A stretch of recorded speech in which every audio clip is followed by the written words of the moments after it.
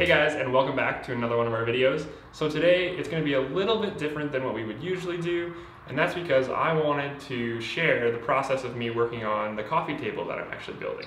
So this is going to be a DIY rustic coffee table. Come along and I will show you guys just how to build it, start to finish, and hopefully it turns out how the picture looks from what I got off the internet. So in order to get this project started, there's a few things you're going to need, of course. Now, I'll have these all listed right here. So here are some of the tools you're going to need. And over here is going to be some of the materials that you're going to need in order to make this a successful project. So the first step, you're going to want to cut all of the wood into the appropriate size lengths.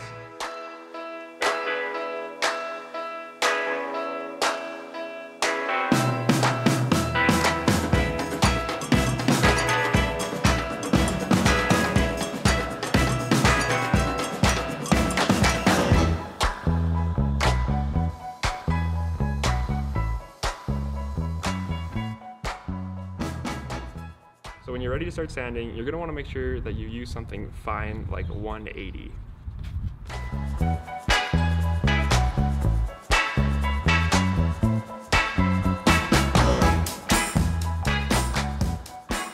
So now that you're ready to stain your wood, you're going to want to have the stain first of all. So I'm going to be doing the legs first, the base of the table, and that is an ebony stain. And then you're going to want to have a pair of latex gloves. Obviously you don't want to get stain all over your hands. You want to try and keep this as clean and mess free as possible. Obviously it's stained, so it can be very messy. And once you're ready to apply the stain, what I like to do is take like an old sock. Now if you have a proper cloth or something like that, it can work too.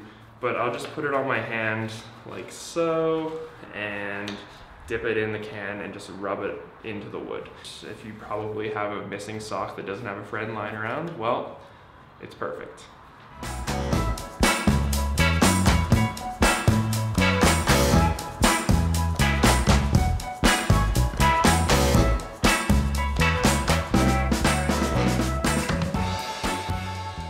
So I have been working on the first coat of stain and the second coat of stain over the last couple of days. So yeah, that's right, I'm in the same clothes, but it's actually like 3 days later since I talked to you guys last.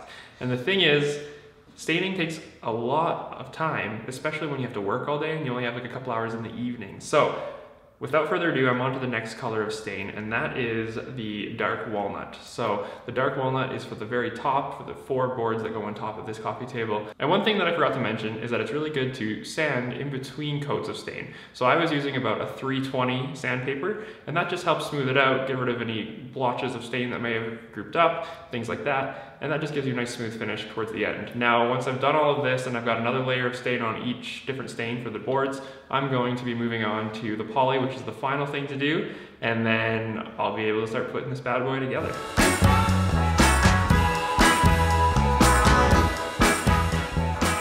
Now that the table has fully been stained, you've put all your coats of poly on it, you've sanded it, and then you put your last coat of poly on just to seal it in good, you're ready to start putting this table together. Finally, you're saying.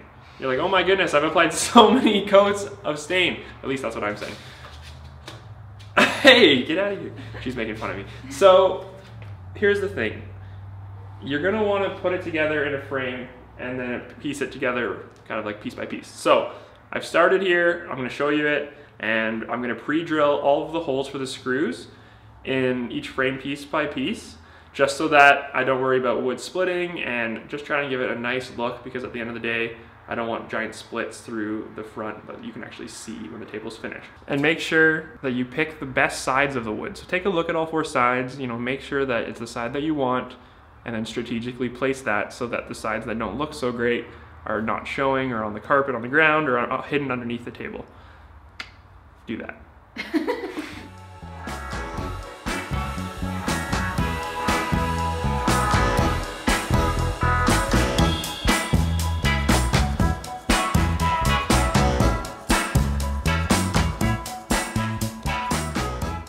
The base is done. Just take a moment. If you're at this part, take a moment to pat yourself on the back, because if it looks as good as mine does, then you should be proud of yourself. Okay, so I didn't include a couple steps there, but what I did is I put together the top, the bottom, And then once those are done, attach them both together with some legs right here. So what you're gonna wanna do is I put them on the bottom first. That way when it came to screwing the top part onto them, I could really put all my force in, all my weight behind it, and really screw those together. And make sure you have an assistant because you need someone to help you with that as well. So my darling wife, Ayla, helped me. And now we are ready to add the top, the finishing. I'm so excited. Nervous. You're nervous. Ayla's nervous.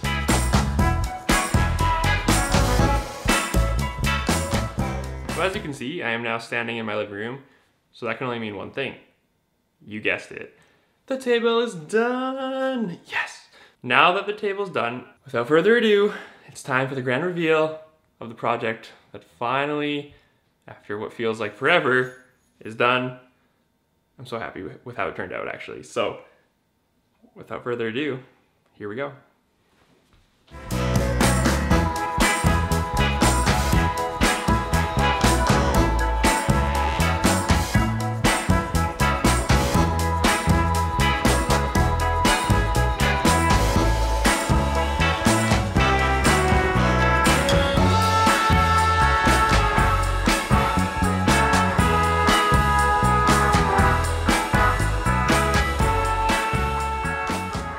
Alright guys, that's the table. I hope you liked it.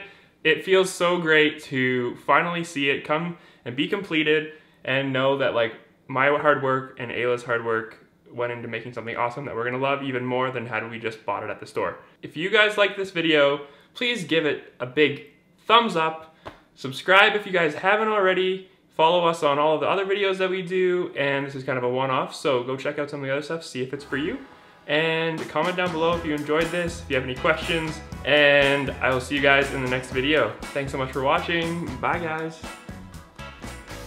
Oh, my other helper gets to be in the outro because she helped a lot too and I love her so much. Yay. Yeah, I did.